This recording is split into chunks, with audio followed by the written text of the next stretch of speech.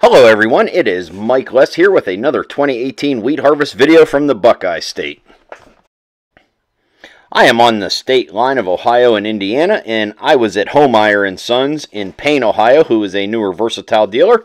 They also farm, and they were cutting wheat with their Gleaner R65 combine, and I came out to the field here to get a little bit of footage. The Gleaner R65 combine was manufactured by AGCO between 2003 and 2008. This machine weighs in around 27,600 pounds, and this was a 300 horsepower combine with a 300 bushel grain tank that has an unloading speed of 2.8 bushels per second. The combine in this video has a 30-foot head on it. I know some people make fun of me for it, but I'm a Gleaner fan. Ever since they come out with the R series in 42 through the 72, that's when I became a Gleaner fan. So always like to get a Gleaner video every year if I can, in the wheat, in the corn, and so forth. One of my most watched, actually my most watched video on YouTube is 3 Gleaner combines down in Texas, and that is over 900,000 views. So Gleaner has a good following out there, so like I said, always try to get a Gleaner video in when I can.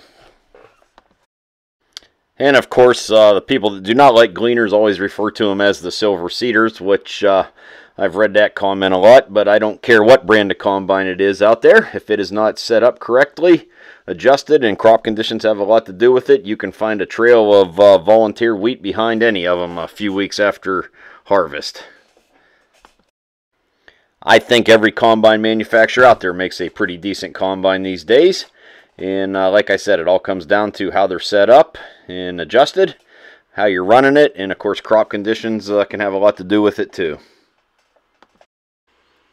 And you go back to the days when I used to work at a dealer as a technician back at Whitmer's Incorporated in Columbiana, Ohio. They were a long-time White dealer. Of course, White quit making combines, and Whitmer's picked up Gleaner shortly after that, and that would have been right when R42 and 52 come out. So I've been to some service schools on them, been out in the field with them, and just got to really like them at that series. I did spend some seat time in an R60, the model before that, and them used to have the big Deutz V8 motor in them, the R60 and R70, or of course the 62 and 72, and I always thought them had a pretty nice sound hearing them screaming across the field. At first, I thought an air-cooled diesel engine in a combine could not be a good thing, but as long as you kept them clean, they were a pretty good running, efficient motor. And back when R42 through 72 come out, you used to have a choice when you ordered one. You could either get a Cummins motor or a Deutz air-cooled. And when Whitmer's took them on, they were ordering them with the Cummins. And a couple customers that come in and bought the first ones were long-time Gleaner owners, and they wanted the Deutz. So the first ones were sold with that. Of course, AGCO went to strictly Cummins motors after that for a while in the Gleaners, and then later on switched to the AGCO or the Sisu motor, which is what they currently use now.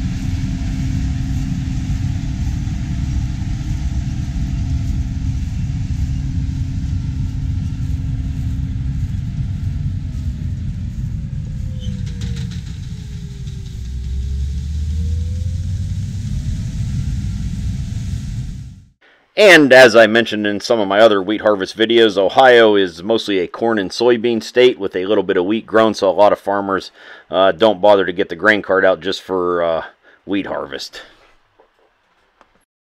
But no matter what combine you like, anytime you can be out in the summertime in a golden wheat field, it's always a good thing.